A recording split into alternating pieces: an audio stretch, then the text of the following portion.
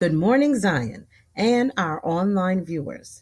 Today, the Education Ministry's A Moment in Black History will spotlight Simon of Cyrene.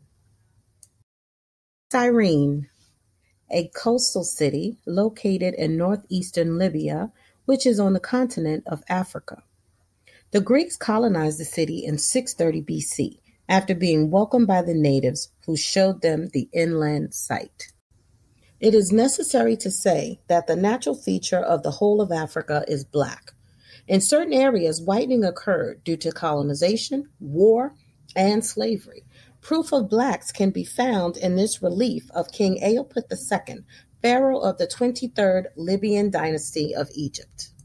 Simon was heading into Jerusalem from the country as Jesus was being led out of Jerusalem to Golgotha to be crucified. By this time, Jesus had been so badly beaten that he was unrecognizable, and he had lost so much blood that he lacked the human strength to carry the cross. A Roman soldier saw Simon and compelled him to carry the cross for Jesus. Jesus walked, and Simon followed. Simon was in the right place, going in the wrong direction. God had other plans for Simon and for his household.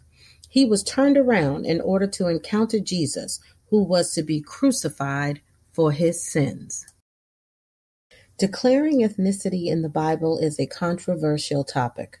However, the Education Ministry's purpose is to disseminate information that edifies, enlightens, and empowers individuals through the impartation of knowledge, both naturally and spiritually. That being said, stay tuned as we bring you more poignant, inspirational, and influential moments of our Black history as we see ourselves realistically represented in the Bible.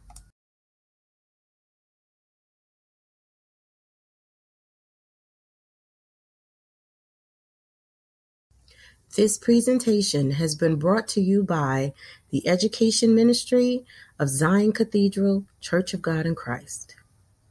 Thank you.